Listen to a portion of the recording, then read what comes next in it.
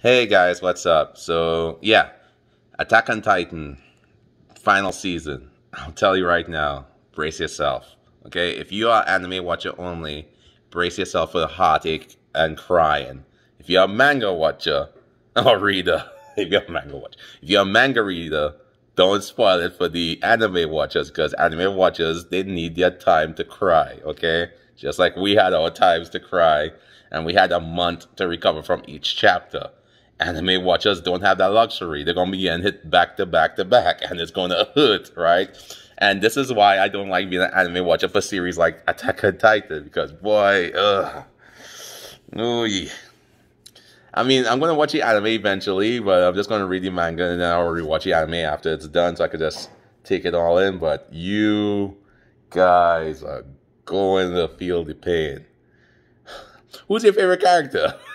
Okay, hold that thought and never let go, Jack. I mean, never let go, you. And yeah, anyways, hope you guys enjoy this video. This is just a warning. Brace yourself. And yeah, stay tuned for more content on Attack on Titan. Nah, you know what? I don't even want to. Yeah, you know what? I'll be here to hug and hold you guys and taste your tears. All right, over and out.